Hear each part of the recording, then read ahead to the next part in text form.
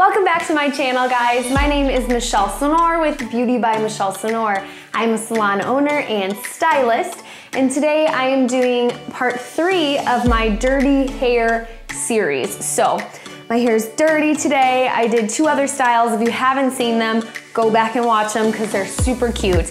But this one comes to you for a special request that I received. It is for a top knot. So I'm going to start by brushing through my hair.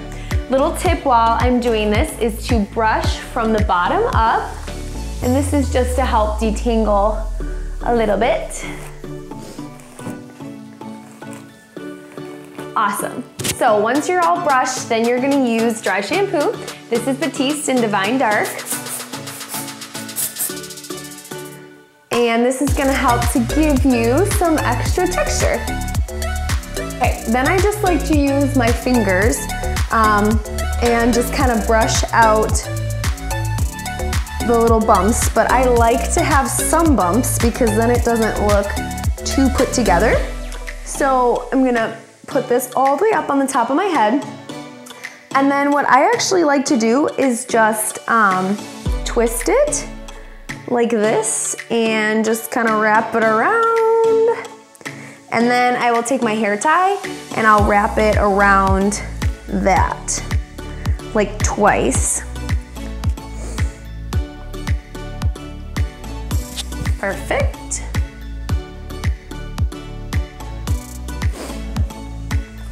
I'll turn around so you guys can kind of see that. I will go in the mirror and just kind of piece this out a little bit. No real rhyme or reason, just kind of picking it out so it looks a little more messy.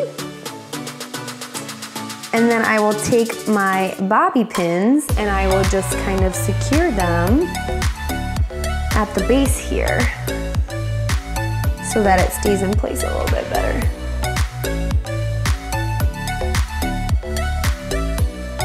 And I just kind of use these bobby pins to like shape and pin and shape and pin.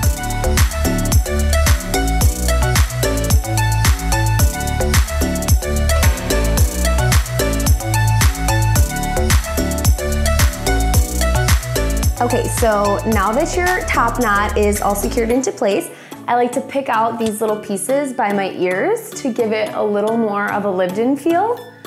And then I also will pick apart at my root area so that I can get a little more lift there as well. Okay, and one of my main tricks to help make your top knot look like professional and trendy and like you really put a lot of work into it is actually to put earrings on. So I like to do just a little dangly earring, and it just takes it from looking super casual to really done up. And then I'll just kind of use my Kenra Dry Texture Spray, and I'll spray it and get it kind of secured in place. But I just feel like the earrings always just bring it to life and just make it look super, super girly.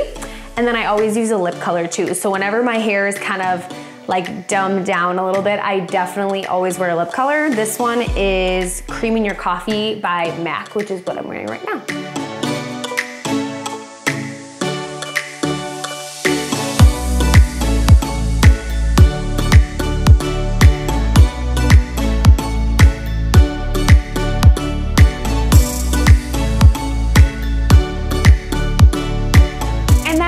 Thank you guys so much for watching.